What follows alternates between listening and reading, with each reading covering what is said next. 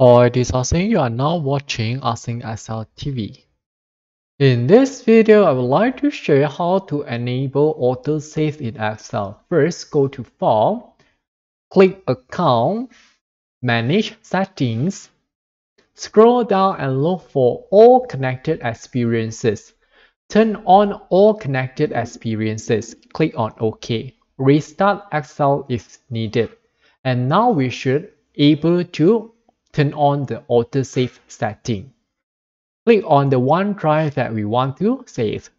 Rename if needed. Click on OK. Wait for a few seconds for Excel to save.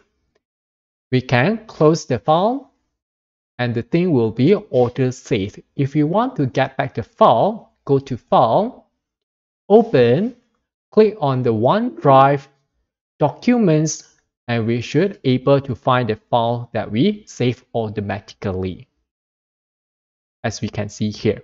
Okay, that's all for this video. Thanks for watching. Hope you like this. See you.